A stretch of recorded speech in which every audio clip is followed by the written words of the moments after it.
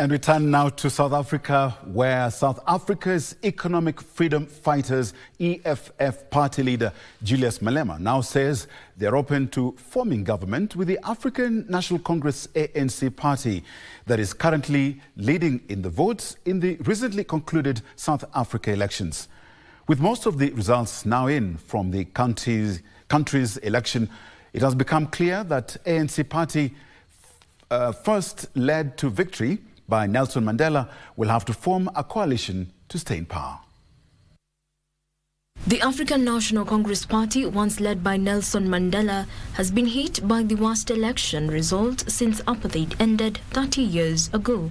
With more than 99% of votes already counted, the ruling ANC has 40% of votes nationally, which is a steep fall since the last election when it got 57% and cannot reach the 50% needed to be able to govern the country alone. This means it will have to share power with one or more parties.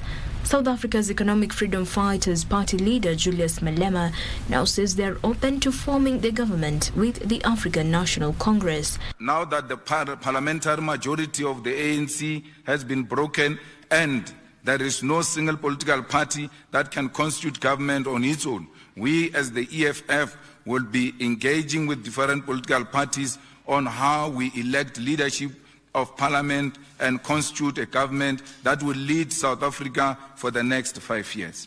We will engage with all political parties with an appreciation that a government should be constituted within the next 14 days. So far, the centre-right Democratic Alliance remains the second largest party with 22%. The new MK party, led by ex-President Jacob Zuma, is in the third place with 15%. It replaces the Radical Economic Freedom Fighters, whose share of the vote falls to 9%. Jacqueline Masharia for Legends Edition.